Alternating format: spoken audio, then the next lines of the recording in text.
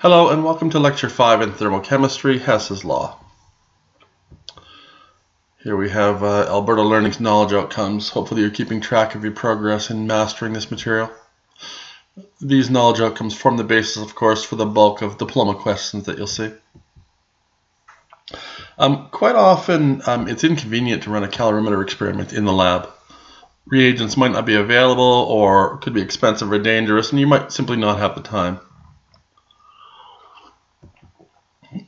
Excuse me. To avoid having doing so, we apply a principle known as Hess's Law. We can use this law to determine the enthalpy of a reaction that we're not familiar with by adding together other reactions that essentially add up to the reaction we're looking at. We're able to do so because enthalpy is what's known as a state function. What makes a state function? Well, a good analogy is altitude. You can scale a mountain and arrive at a ledge halfway up the mountain and be met by a parachuter who drops down to the same ledge. You share the same altitude, you share the same state, but you took very different paths to get there. And this is characteristic of a state function. It's independent of the path it took to arrive there. Perhaps a more tangible example is that of energy. Energy is also a state function. If you take a glass of water and it comes out of the tap at 10 degrees Celsius, well, whether you heat it over the stove or you drink it and let it warm in your stomach, the water will absorb the same amount of energy in both cases as it increases to body temperature. And that's the point we're making here. Energy is a state function. And we apply this principle to determine enthalpy change for a chemical reaction. As long as we start with the same reactants and end with the same products, the enthalpy change will be the same, regardless of how we get from reactants to products. And in fact, we give you the definition right here, the formal definition of a state function. The enthalpy change of a chemical reaction is the same as it goes from reactants to products, regardless of the chemical path taken. So to solve Hess's Law problems, we're given a target equation that we don't know the enthalpy change for. And we're given a system of equations that we have known enthalpies for. They've been tabulated. We run these experiments under standard conditions, which allows us to tabulate them. And then what we do is we manipulate that system of equations until it adds up to the target equation. Once they finally do, we add up their enthalpies, and that becomes the enthalpy of the target. So here's an example. We're looking at ethene reacting with fluorine to produce tetrafluoromethane and hydrogen fluoride. And we don't know the enthalpy for it, but we do have a short system of equations here that we can manipulate to add up to the target. The first thing I would do is I like dealing with these things backwards. They always seem to work out better when you start from the right and work to the left. So I'm going to deal with this hydrogen fluoride. And you'll see that the target equation has got 4 moles of hydrogen fluoride. And the only source of hydrogen fluoride in our system of equations is equation 1, but that it's only producing 2 moles of hydrogen fluoride. So the first thing I want to do is to multiply equation 1 by 2, double equation 1. And now you'll see equation 1 is generating 4 moles of hydrogen fluoride. You'll notice that in doubling the equation, I've also doubled the enthalpy. Right? We're generating twice the hydrogen fluoride, so we're going to release twice the enthalpy. And intuitively, I hope that makes sense.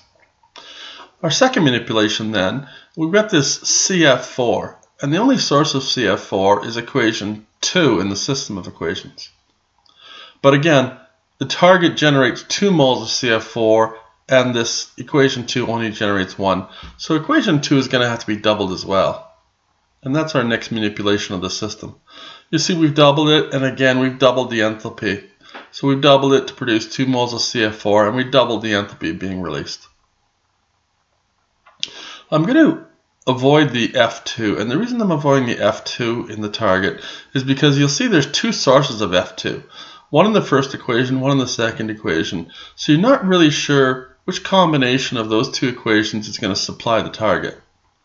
Whenever you have 2 sources, 2 or more sources of any reagent, just skip over that reagent and work on the next one. And in this case, the next one is C2H4.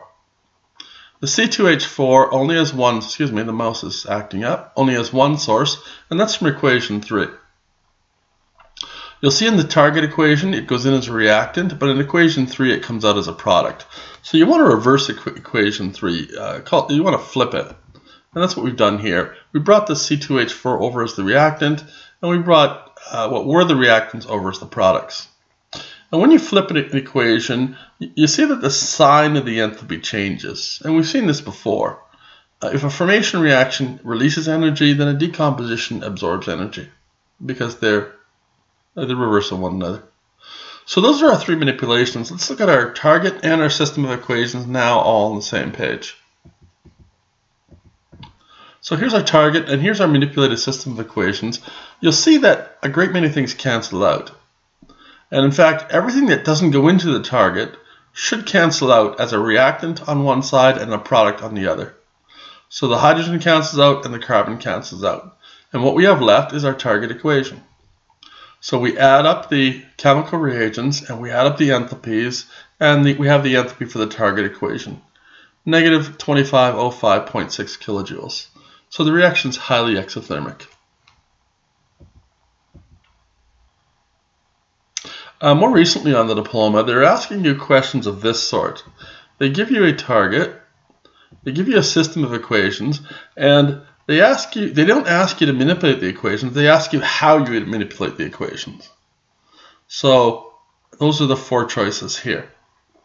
Let's see if we can narrow down these choices and solve the answer. You see that the C6H6 is only supplied by equation 1, and that the target consumes 1 mole, and so does equation 1. So you want to leave equation 1 alone. Immediately we can eliminate choice A and choice D. If choices B and C are left, and you'll notice that choice B and C both do the same thing with equation 2. They both ask you to flip equation 2. So there's really no choice there. What we have to look at is equation 3. Do we want to multiply equation 3 by 3 or multiply equation 3 by 6? So here's equation 3, and you'll notice that it's the only supplier for the hydrogen, the H2.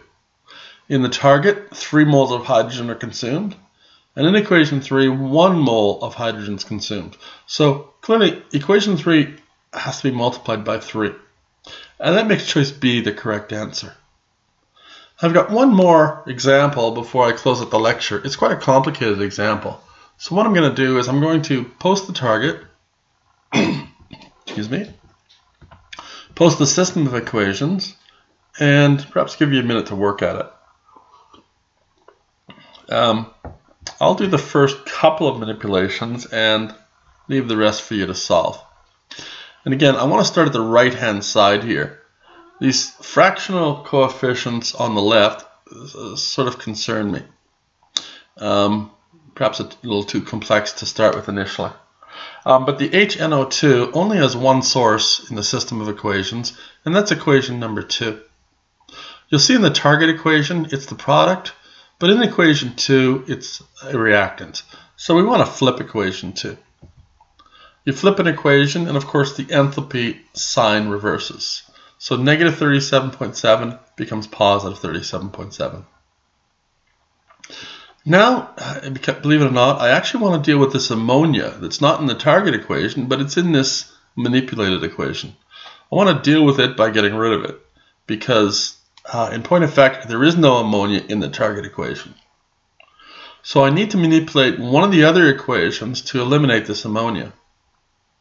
The only other place that ammonia shows up is equation 3, and you'll see equation 3 consumes 2 moles of ammonia. Now, I'm only obligated to eliminate 1 mole of ammonia, so equation 3 must be divided by 2, like this. We divide equation 3 by 2, and you'll see that the ammonia will now cancel out as a reactant and a product when we add up the system of equations. We divide the equation by 2, of course, and we have to divide the enthalpy by 2. Positive 169.9 becomes positive 84.95. Some of the fractional coefficients now are becoming pretty ugly. You'll see that by dividing that equation by 2, we've got 1.5 moles of hydrogen coming out. Plus the target consumes 0.5 mole of hydrogen. So I'm going to have to manipulate equation 4 to eliminate both that half hydrogen going into the target and the mole and a half of hydrogen coming out of the previously manipulated equation. That's going to require me to double equation 4. And you'll see that that's what I've done in the next equation. We're going to lose our system of equations, but hopefully you'll be able to follow along. Yeah, so we double equation 4, and that gives us 2 moles of hydrogen. Those 2 moles, they supply the half mole of hydrogen going into the target, and they cancel out the mole and a half of hydrogen in the previously manipulated equation. And then finally, we've got this this water, which doesn't appear in the target equation, and we need to cancel that out. And we do so, and I'm not going to scroll back to equation 1, we do so by reversing equation 1 in the system of equations. Now we have 2 moles of water coming out and 2 moles of water going in. And we have reversed the sign of the enthalpy change because we reversed the equations. So then here's our target. Here's our manipulated system of equations. You'll see everything else that's not part of the target cancels out nicely. So the NH4NO2 cancels out reactants and products. The ammonia cancels out reactants and products. So does half the nitrogen and most of the hydrogen and the water. And we're left with our target equation and its change in enthalpy. I'll refer you to any homework that your teacher will assign in this area, and I'll see you next time when we talk about thermal stability and formation enthalpies. Thank you.